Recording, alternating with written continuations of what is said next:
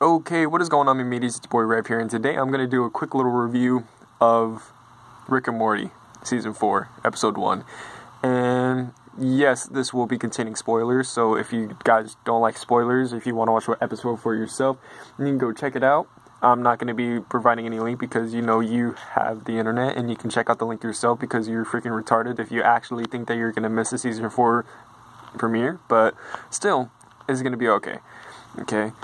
So, on this episode that just opens up, it starts with the preview with Morty just creeping around in, you know, Jessica's feed and Instagram.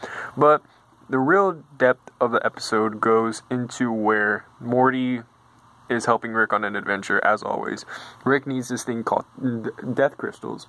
And if you look into it, then you can see your imminent death. And you can see where the timeline is. And you have millions of possibilities the way you die.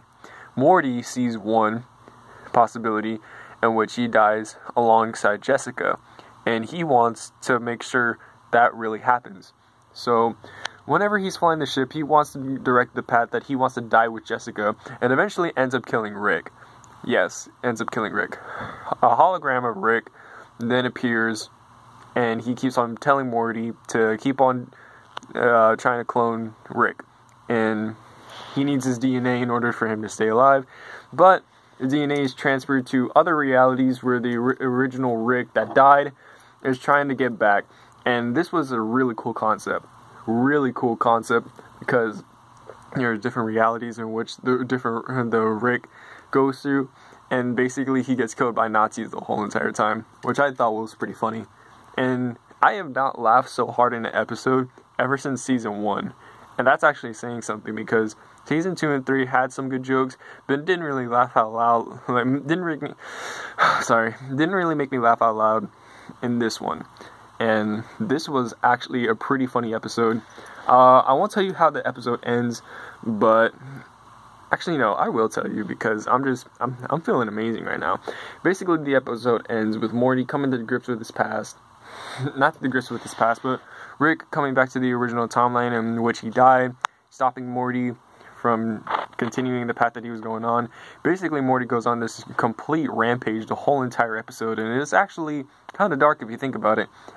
So, seeing Morty in his darkest wasn't really as funny to me, but it still actually came up with a cool concept, and I really liked it. I really enjoyed it. And the ending was pretty funny as well, whenever Summer keeps on saying what Rick and Morty will do to each other in the future, and goes into vivid detail on how they're going to do stuff. That really pisses them off.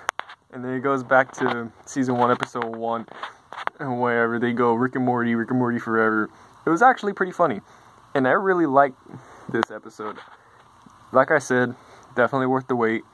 I will give it a 8.5 out of 10. Because there was some flaws in the episode, such as Dark Morty and other stuff that I caught on. But still, this is actually a very good episode. Would recommend. And if you guys want to keep up, if you want me to do another review, maybe the episode 2 whenever it comes out, maybe, I don't know. But still, this was actually a pretty good episode, and I would recommend you guys watch it because it's actually pretty funny. Okay, so I'm gonna go to bed and see you guys later. Rev out.